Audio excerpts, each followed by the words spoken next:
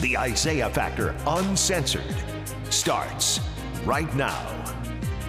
And welcome to The Factor Uncensored. Holiday parades have been added to the growing list of sites for gun violence. Sadly, 7 people were shot and killed at a 4th of July parade in Highland Park, Illinois.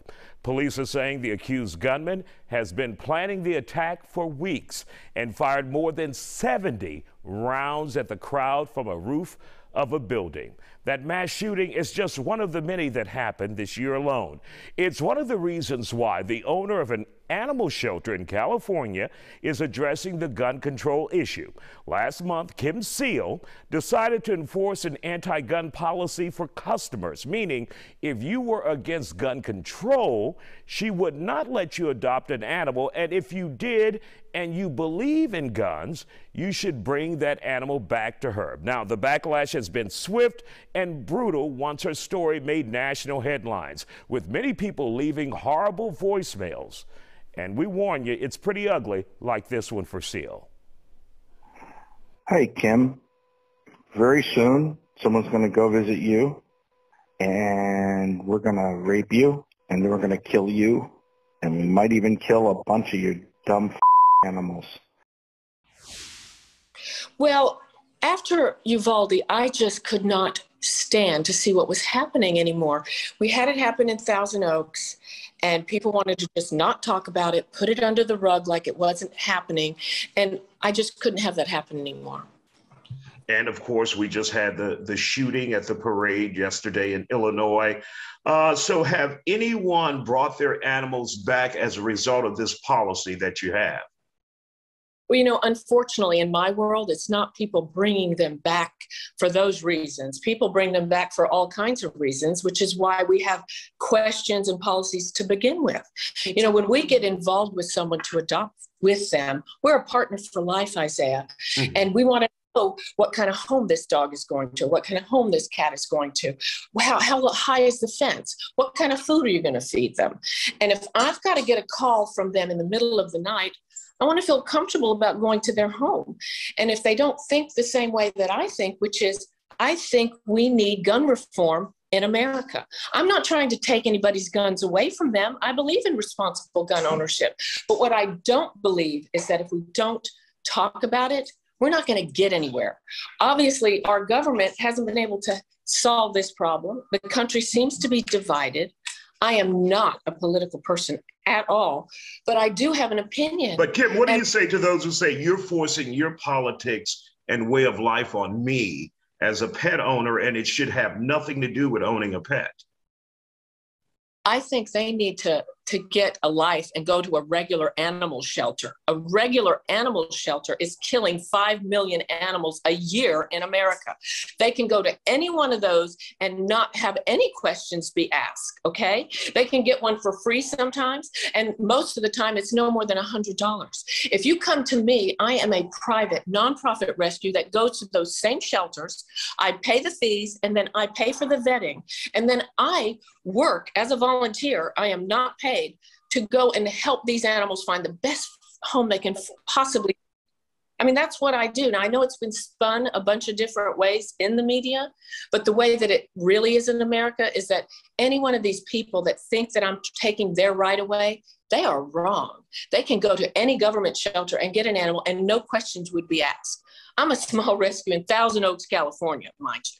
Borderline happened a few blocks away from me. And I have every right to an opinion that I don't want to see this. I don't want to wake up to this anymore. I don't want to live in a world where I have to carry a gun to go to a movie theater. Do I have to carry a gun to go to the grocery store? And do I have to carry a gun to go to my animal shelter to rescue animals? I'm sorry, I'm not going to live this way anymore. I'm going to say what I feel, and I'm going to ask people how they feel. And I don't think there's anything wrong with that. We have to move forward, not backward. And we know those who are for guns are very vocal out there. Have you had any pushback, any emails, any people writing or calling? What has that response been from those who are against your policy? I have lost a lot. I have lost a lot of friends that I thought were friends, and maybe they're not friends if they feel this way about my opinion. My opinion should mean something. It shouldn't matter that I am an animal rescuer and I have this opinion. I have a right to my opinion, just like they have a right to theirs. But what I want the world to understand is that opening up a conversation shouldn't start a war. A war was let loose on me after a man named Tucker Carlson put me on his show without my consent and dissected my newsletter and said that I was trying to take people's guns away from them. He more or less lied, and he had no right to do that. I have a small local newsletter that I've been sending out for almost 12 years. Mm-hmm. It goes to 4,000 people.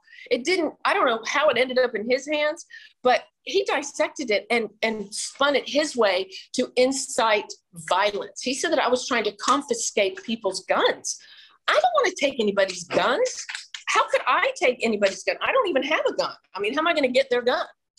And so have you faced threats? Threats to you, your person, to family members? What have you seen as a result of this? I had to have the police in Ventura County come to my shop and install video, a live feed to their offices because we were getting thousands of threats a day. Oh my God. Hundreds and hundreds of emails an hour that were they were so violent that it did, I mean, seriously, I talked to a security detail about maybe hiring them, and I decided it was probably best to just lock the doors on the shop for a few days and see if it settled down. I had to meet with two different professional lawyers that handle these kind of things, and they both gave me some advice about to quit talking to media, which media was just showing up at my shop and insisting and banging on the door, wanting an interview, and riling up the dogs, because when you bang on a door of a shelter, the dogs start going crazy. It was the worst 2 weeks of my life, other than the 2 weeks after my sister was killed by her husband with a gun. So I'm sure as a result, it took a mental toll on you, dealing with that kind of hate and vitriol from all across the country. Well, you know what? The hate was one thing. I'm forgiving of that because I do believe in God. And I believe that the people that were putting all that hate at me, they need some healing. They need some love themselves. And for whatever reason they feel the way they feel, I'd like for them to know that I respect the fact that they feel that way. And they've come to that decision through their life circumstances. And for whatever reason, they hated me for my feelings. I forgive them. But I'm going to continue to feel the way that I feel and not hide the way that I feel, because I think the conversation in America should be open. All of us should be talking about it, whether it's with the grocery store clerk or the movie theater person or the Uber guy that drops off your food. Why aren't we talking about it? It affects all of us.